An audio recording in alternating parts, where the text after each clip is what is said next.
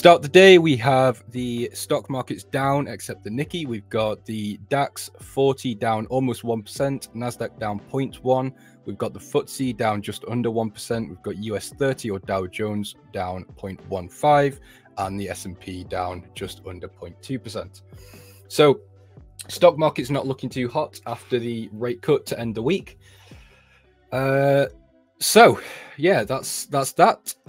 The dollar is doing okay. It's holding up somehow. So we did obviously have positive data for the dollar yesterday. However, in my eyes, it's outweighed quite heavily by the 50 basis point cut. And the markets are still digesting that as far as I can see. Still looking for a break of this very strong key level. So if we look on the weekly time frame, you can see we've got this really nice level throughout here, just above the 100. So I'm looking for a break below there for maybe a long-term target to around $90. But yeah, we'll see if that happens. I'm not getting too ahead of myself yet. Lee James, thank you very much. It's UK Nick. I'll take that. London session was good on gold. Yes, the gold market has been rocketing recently, obviously driven mainly by the rate cut we saw on Wednesday. So still no pullback on gold, unfortunately, but if you are sort of a breakout trader, you could have caught this move quite nicely. This was how much? Let's see. Yeah, 1% move on gold. Not bad for a quick sort of scalp or day trade, really. In terms of open positions, we have got quite a few, actually. So I'm long on the pound dollar. Now, I'm not going to tell you why. I want you guys to tell me why I might be long on pound dollar. It's quite simple. There's nothing complex behind it. But anyone that pays attention to the recent news in terms of central banks, you'll probably get it. Oil, also in oil, more in a technical aspect, but also, again, because of the US rate cuts, quite positive in that area. We are long on silver. We're still short on the dollar Mexican peso and also short on dollar yen. So we did see a huge spike up this morning, and that was due to the Bank of Japan essentially not looking too hot. So obviously we did see a spike to the upside. However, still looking to continue this move to the downside. So I scaled in essentially right at the peak up here. Oh, well, I should say what I hope is the peak, because my entry so far has been quite accurate. So we'll see how this one moves for the next week or so.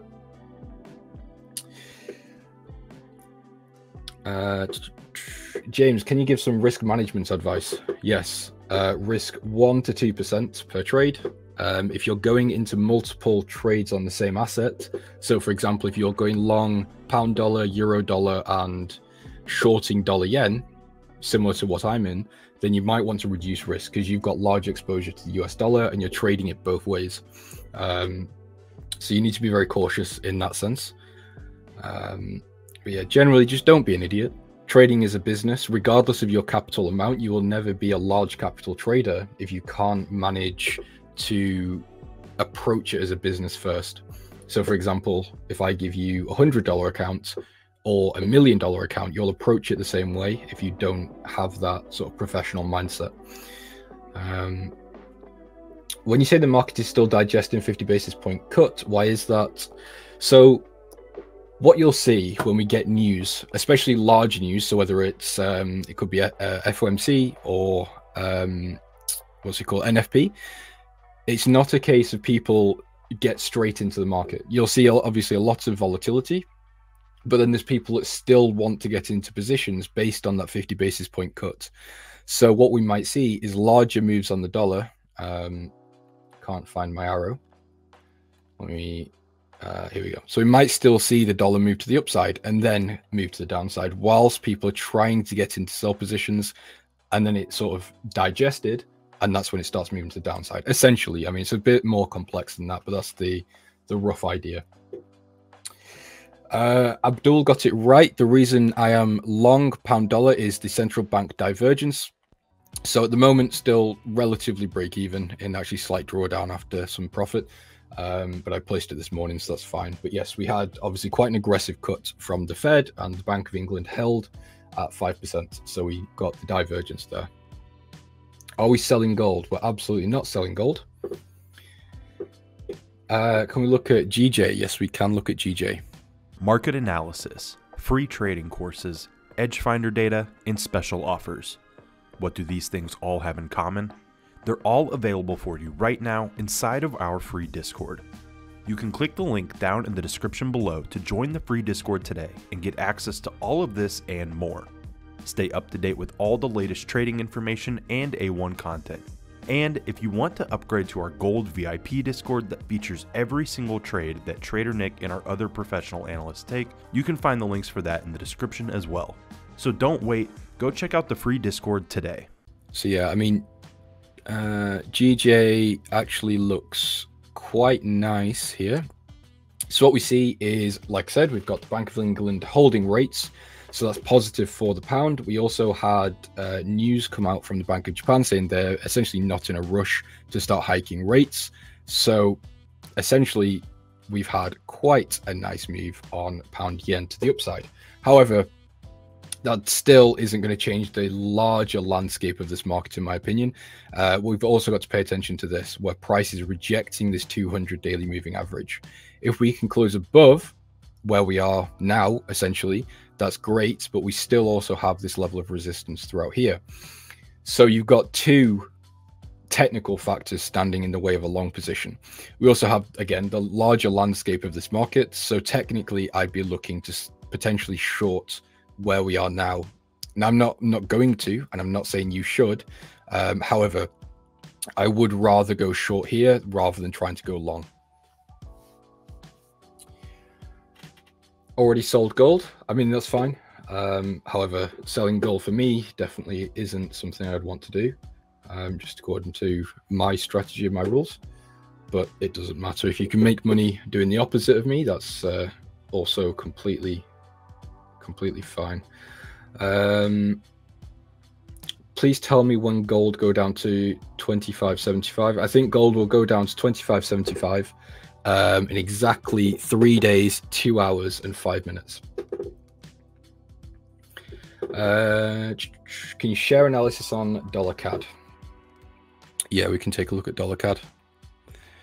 There was news for the Canadian dollar. I've seen it pop up, but I've not really paid attention because I'm not involved with the Canadian dollar at the moment.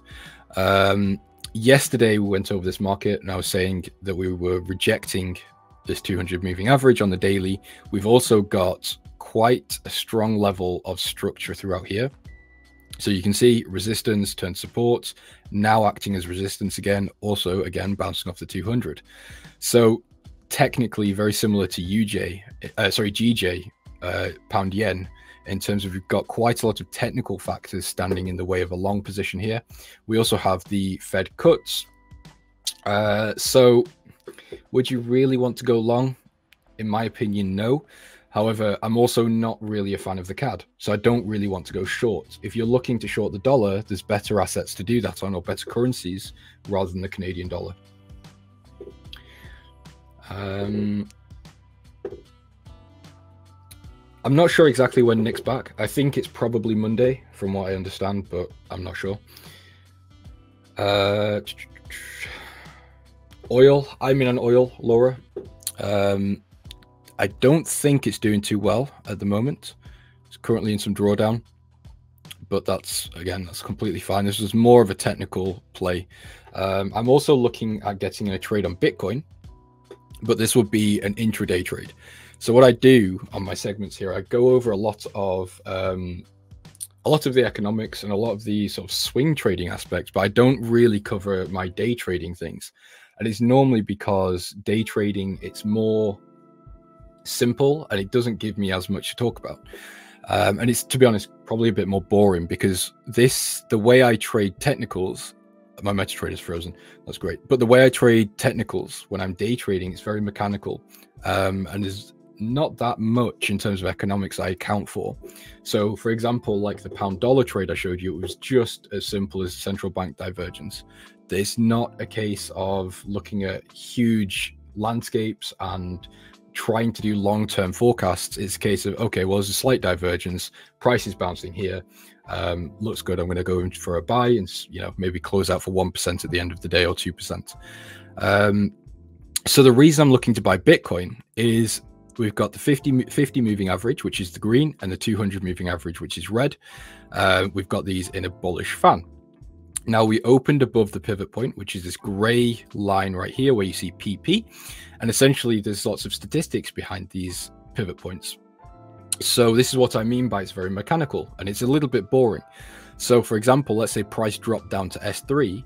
I know statistically there's a 90% chance that this level will get rejected and it won't close. The market won't hold below S3, and if it does, it's not likely the market won't close below S3, or likely won't close below S3. And the same with R3 that's off the screen right now. So when we have price open above this gray line, which it has done, we've got a 65% chance that the market will close above the pivot point. So you can see it's very, very basic. There's not much here, and we just buy off levels of structure. So you can see I've got these blue lines marked up at this very small level of what was resistance and now acting as support. So just looking to buy off there for a, you know, 1 to 2% profit. Long-term target on Bitcoin is 70,000. But again, I don't really trade Bitcoin or crypto in general. You could ask me a lot of questions about crypto, I wouldn't be able to answer. So it's purely just a technical trade. Anyway, we'll move on from there. Russell, yes, so I'm still watching the Russell for a long position. The problem is we're kind of stuck at this level of resistance. I would like to see a pullback to around this fib level. So what we've got here again is these moving averages. So we've got the 200 and the 50 that have changed from bearish to bullish. So I'm looking for some sort of entry within this zone, and then a stop loss just below, possibly around here, and then take profit at this fib extension. So again, a very simple trade, but whether we can get the entry or not, I don't know. I think this market is due for a pullback just by looking at it. And again, that's not really based on much, more just experience, I guess. But yeah, if we can get this pullback, I'll definitely take the trade. For anyone that doesn't know, the reason the Russell looks so appealing right now is because we've had the 50 basis point cuts, and rate cuts are quite positive for the Russell because it's made up of small cap or smaller companies that do well from lower interest rates. Gold still very, very bullish. Silver, pound, US dollar, yen. It'll be interesting to see when this updates next week to see how the positioning changes after the rate cut, because this is I think it gets updated every Thursday. Is it Tuesday or Thursday? If it's Thursday, then this will be accounting for the rate cut, so never mind. But if it's, I think it's published on Tuesday. Sorry, I think it's filled out on Tuesday and then published on Thursday, I think. I can't remember actually. Anyway, CAD bearish, Swiss bearish, Bitcoin bearish slightly. Interesting. Retail positioning, let's have a look. Oil is very bullish actually in retail. A lot of the commodities are, as well as the Russell. DAX and the S&P are bearish. Interesting. Normally what we see actually is when retail are buying one of the things, so whether it be the S&P or selling the S&P, they do the same thing with the NASDAQ and the DAX. But it doesn't seem like that's the case today, which is interesting. What's your sweet spot in number of trades taken per week? I don't really have a sweet spot, to be quite honest. I'll trade what's there. You know, my goal is to make money, and as long as the market looks like I can make some money from it, then I'll be in. But I don't like to overexpose on one thing. So for example, if I've got a lot of setups involving the dollar to the long side, I might take 2 of them and half risk, so split risk between both of those positions. So yeah. Trading volume, gold much higher than silver? Yes, it is, absolutely. So dollar card, euro card, copper, Dow. Just thinking if it's interesting actually, some of the yen pairs are popping up. What are you going to make me trade today? Right. Just kidding. Kind of looking at. Sorry, I didn't hear you. What'd you say? Oh, I just said, what are you going to make me trade today? Oh, I'm looking at the SPX as always. Okay. I'm thinking today, maybe towards the end of the day, we're going to get a flush lower. That's when all the options contracts expire, futures contracts expire. Yep. So, maybe we could get some good, I guess, like credit spreads down there if we want to look at selling puts over the weekend, selling bull put spreads. I think you'll get more premium because it's over the weekend, and you'll get, if we do get a hard move, then you could be in a good spot. I don't know. But I think if you take a bull put spread on a last minute flush on the market and you're looking for tomorrow's expiration, I think maybe that could be a trade. So I'm kind of debating on that. Right now, we haven't really moved anywhere. We kind of opened up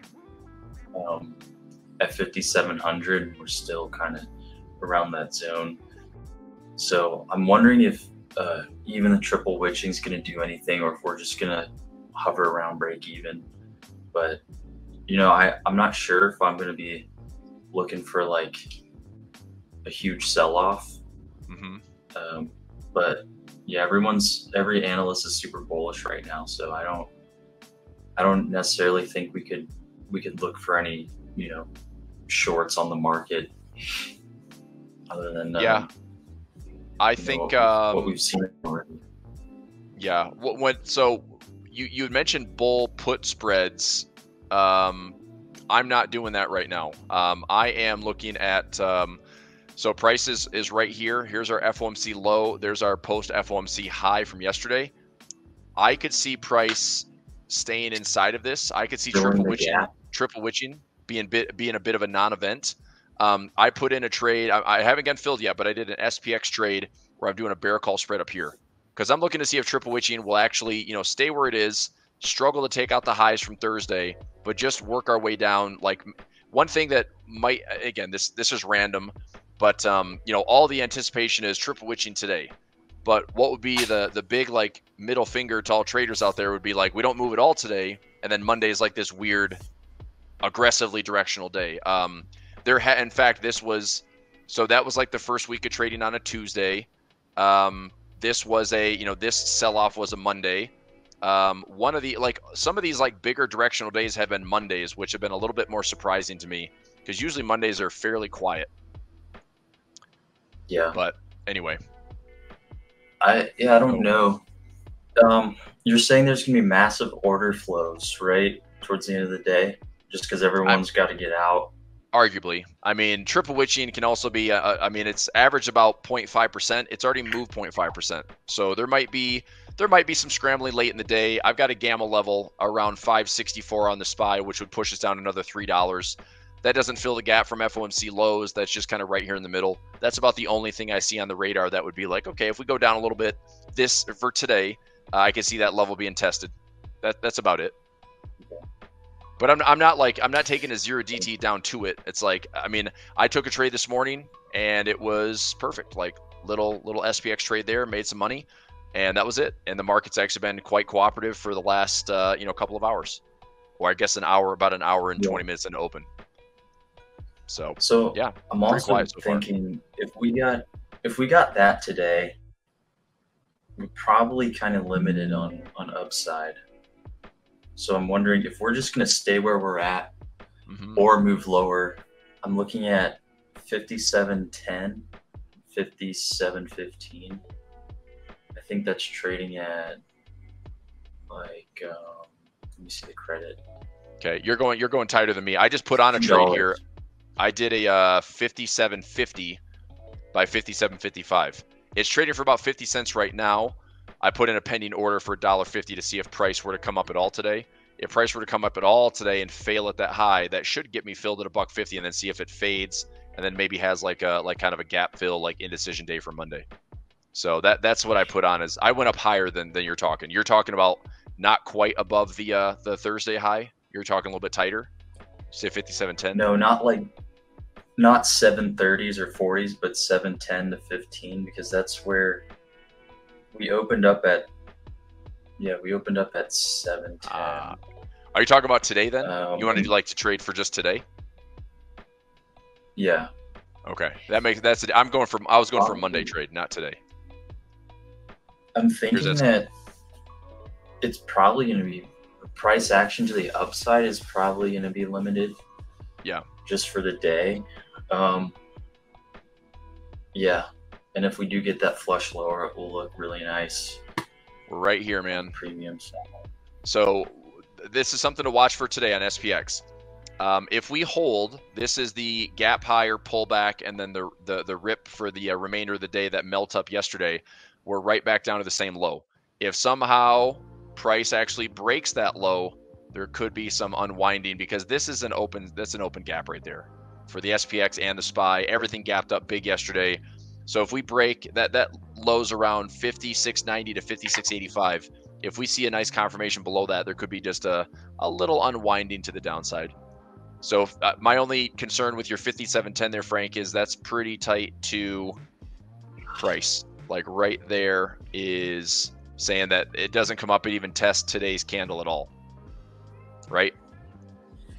It's just tight. That's all. I mean, it's fine. But if we were to, I mean, I don't know. You could be spot on, dude. I mean, if you call that, I'll cheer it on. But I'm putting my trade up here, 57.40, 57.50. I want to be out of the way. So that's my style. I mean, I'm trying to think, why would we end up higher today? With what's going on? Like, why would we end green today? I don't know. Why did we end up 2.5% to 3% higher after a Fed crash on Wednesday? Like the market clearly was noisy and manipulative, and then it just ripped up on Thursday. It's like, I didn't expect that. So market definitely does things I don't expect. Yeah, I mean, the market does whatever it wants, but I mean, why would we end up higher? Because the market's still optimistic, and structure-wise, this is a low, and the market bids it again. So we find a way to claw back, and we stay. Look, we stay like maybe this is a whole thing of like you get a 0.25% pullback, 0.5% pullback, and the market's like, good enough, buy the rip or buy the dip, So I don't know. I'm so like skeptical on just the blow off top. But I mean, looking at the S&P, connecting some dots here, if we have resistance, it's very possible. Resistance, there's still room to rip. But do we pull back first to like fill a gap? Do we have a higher low in here that gets started before we go higher? I don't know. Do we come back and retest the Labor Day sell-off lows? I don't know. But this is a structure I'd be watching. Where would I get long? I'm going to buy the S&P here, and I'm going to buy the S&P here. That's it. I want to wait for those opportunities. Like, I'd love to do like a 5 or 10 contract trade at these levels, because I think that's a good spot to be buying and seeing the market hold, and then seeing some good support in the market. But I'm not doing anything massive here. It's like I'm just taking steps. Like, and as we're talking right now, in the last few minutes, look at where we are, and we're right back down to that low. Like, that's getting a little bit more aggressive here the last 15 minutes of trading, but that's going to be the critical spot. Can we break that low at 56.86 and close below it? Because if we can, now there's room for a gap to look like we have the ability to fill it. It may not fill it today. I mean, that'd be crazy if it does, but if we do fill it today, then freaking sweet, I guess. It just means I won't get my SPX trade filled at the top. But if we bounce here, we just stay sideways, and triple witching becomes kind of a bit of a non-event. That's why I'm a little skeptical for Monday, because who knows? Monday could be like a weird directional day when it's like, yeah, we just waited for triple witching to fake everybody out, and then all the real order flows come in on Monday. Okay. It's anybody's so you're game, thinking dude. That if it's a non-event, price doesn't really move today, you're thinking tomorrow or Monday could be a heavy swing lower. I think Monday could be one of those days. Like, typically, like, Mondays are usually the low of the week. Like, Mondays, Tuesdays are usually like sideways calm days or pullbacks, and then the market spends the rest of the week pulling back. So if we start off on rough footing, let's just look at a week. So we go Monday, and let's say the market is flat or down, and then you've got Tuesday to kind of stabilize, Wednesday to help correct, Thursday and Friday to try to get back up and to salvage a green week. I mean, I would be curious to see. I mean, I know historically you've got about 54% of days are bullish. I'm curious how many weeks, if we have how many weeks are bullish percentage wise. I'd like to actually I don't know. Can Chat GPT give me that? How many weeks a year does the S&P finish positive? 56.1 chance of closing any given week positively. By the way, out of 2871 weeks, there are 2 weeks where the S&P closed entirely unchanged, 1965 and 1977. So just on a weekly average, I mean, I'm not saying that's a crazy edge for traders, but 54% chance of a daily bullish move and 56% chance of a weekly bullish move. I mean, that's why if you have any pullbacks on Mondays and Tuesdays, you're really getting a chance to buy lows and then see if the market just recovers a little bit. So I don't know. It's not a bad play. Yeah. I mean, I like that. The market's So shrugged we off get a pretty much rip everything lower. for 90 years. So Say What'd you say? we get a flush lower either today or Monday. okay. Let's say it's Monday. Would Okay. you be taking like a bull put spread there? So if you're saying if we had a flush down for Monday, Yeah. is that what you're saying? If we have a flush down Monday, I'm probably not taking a bull put spread there. If we get a flush down Monday, I'm probably looking to see, does this market actually go somewhere like this, where we have a bit of a fake out trade? You know, you and I talked about like a broadening pattern. I'm just trying to make some sense of like, where would this broadening pattern be? I think this structure, this is why I kept it on my chart, because if I'm connecting highs, connecting lows, I mean, if this is going to be an interim top, you know, do we fill this gap in the Fed? If there's momentum to that, do we come back down and try to revisit this Labor Day sell-off? Because if we do that, I'm not going to do a bull put spread at this FOMC low. I'm going to do a bull put spread at the Labor Day low, and then maybe this August 5th low. So I'll get there and there as far as I would take this and hold it to expiration, looking to see if the market goes up. I think those are pretty good opportunities to me, at least to establish some credit spreads. I like that too. Yeah, it's not bad. I think What is anybody I don't just know. clacking away at gold and silver? I mean, gold's up again, all-time highs. Awesome. Like, I it's- keep wanting to get in seems like gold, the easiest and trade in the world, it won't slow down. yeah. What are you Can't doing on chase gold it to up try to here. participate? Anything? I'm just trying to buy GLD. Okay. Yeah, I mean, I'm definitely not buying all-time highs, that's for sure. But I mean, I've got let's see, about $6,500 of profit on GC for futures. My Baidu trade looks like I'm gonna take an assignment today on Baidu, that 90 by I think it's 90 by 70. I'm taking an assignment there. I'm gonna repair Baidu. I'm willing to take some ownership there. GLD, I still own it. I'm up 10 grand. I wish I owned a lot more of it, but what makes up for my little, you know, to me, kind of a baby position in GLD, that's where my SLV is much bigger, like 37K, and SLV trying to go after, hopefully double that. I'm hoping I can get like 60, 70 grand out of SLV. And then GLD, if I get a pullback, great. But I'm trading a lot of futures just to generate the income along with the direction. SLV is a combination of credit spreads, naked puts, own shares. I've got it covered up to 35, which is above my first measure move at 33. So I'm sticking with those. Like, I like them a lot. I'm kind of, I don't know. And maybe I'm like put too much emphasis on silver, but I just hate buying gold at all-time highs. And at this stage, since we've made, No, that's you know, fair. 1, 2, 3, 4. I mean, we've made 5 all-time highs in the last 2 weeks of trading. And I mean, a pullback here would be fine, but maybe that's all we get. I mean, I want to see something, I guess, a little bit better to offer up. Like, just give us a better pullback, would you? So, I don't know. But if the I dollar think we're gonna get is a a minor pullback. yeah. But is the minor pullback going to be dollar related? That's what I'm debating. Is like the dollar's choppy. The dollar's at those multi-year lows right now. I could see the dollar, you know, getting stronger in the near term just because it's a bit oversold and overextended. And I can see gold. I mean, we saw that reaction on Wednesday too. You know, gold dropped as the dollar I don't want to say pop because that's annoying to rhyme, but the dollar did jump up on Wednesday after. If I could go back to the currency strength chart, we saw the dollar immediately get flushed down, and then by the end of the day, the dollar was back up and gave back all the weakness. So that was where gold was indecisive. But then Thursday, Friday, gold's like, yeah, we're still going, we're here.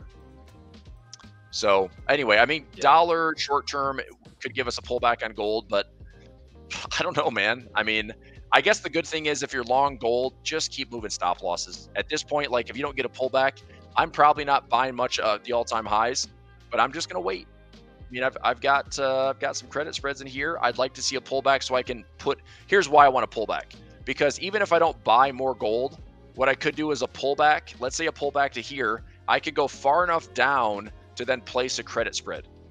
And that way I can get out of the way, but that little sell-off can increase the IV, increase the premiums that I can sell, and I can say, look, I'll sell it lower, and I'll still get paid a decent credit if it doesn't get assigned, but I could also, manage my GLT position a little bit better. Did you know we do a live trading show Monday through Friday with guests from all over the world?